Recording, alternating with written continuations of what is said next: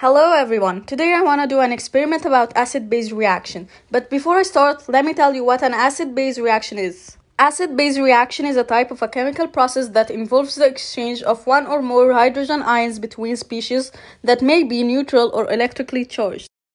When a base is placed on an acid, they react to neutralize the acid and base properties, producing salt.